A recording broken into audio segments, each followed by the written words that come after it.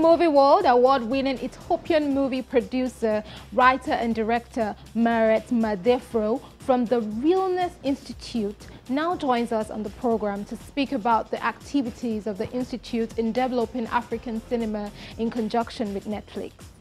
Thank you so much for joining us. Could you please tell us about the Realness Institute? What are you trying to do in the relationship with Netflix? Sure. The Realness Institute is a nonprofit organization whose mission is to unearth African stories, the wealth of African stories from an unapologetically African point of view.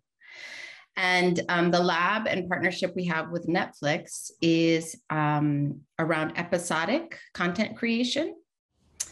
And we've selected 6 writers that are going to be developing their stories over a period of a few months with story consultants, Tandeka and Selena, as well as 2 creative producers, Elias Ribeiro and myself, Merhet Mandefro. I think Africa is the most creative continent on the planet. And I think we are master storytellers and have long been.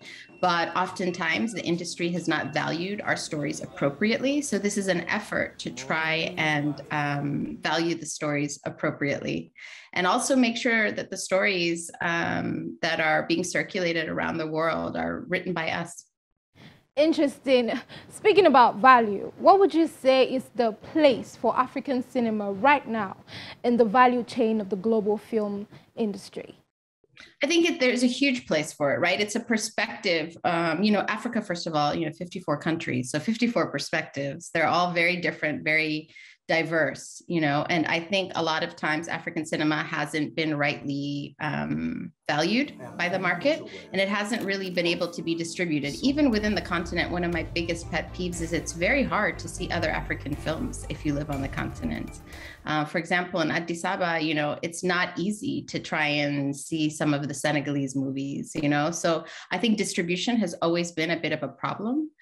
When it comes to the continent, it's often been left off of distribution channels, unless you live in South Africa, and obviously some of the North African countries as well. So this is a huge challenge. I think there's a huge appetite for our stories. And so what we're trying to do with Realness is make it easier, right? Reduce the barriers to distribution and make sure our stories really get out there.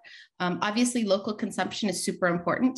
For example, in Nigeria, it's great what Nollywood has done. And I think there's a real role for that as well. This is not to say either or. I believe they're ands.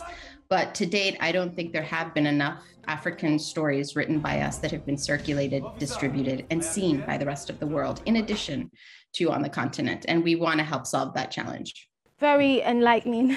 Distribution has been a big challenge in Africa for a long time. And even the advent of streaming platforms still only cater to just a few, because internet penetration and the cost of it in Africa is still not as robust as it is in other continents.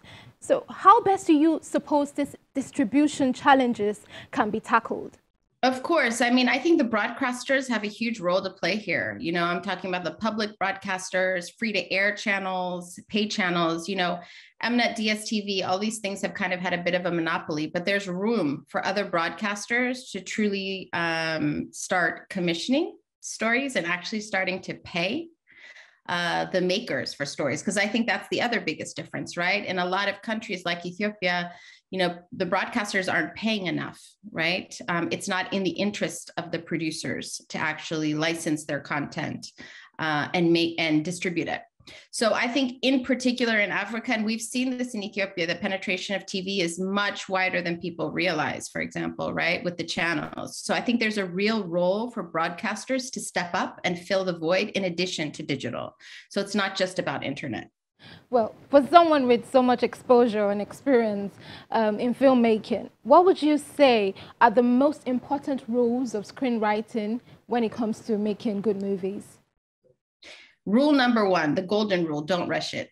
I think many people rush writing a screenplay. And I think that it doesn't give you enough time to explore all the opportunities there are in that story. I think it's a huge problem, similar to what we said about distribution on the continent. I don't think there is really any money for development of stories in Africa, and that's a real problem. Anywhere else, you actually get resources to spend some time and think about your story.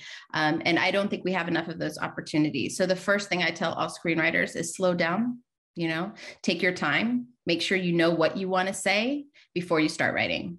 So there are steps to how you do that. But I think that is actually the hardest part of any story, is really getting to the heart of what it is you want to say. Oh, thank you for that lesson in filming. But, I will ask you about Nollywood. You knew I was going to do that. What are your thoughts about Nigerian films?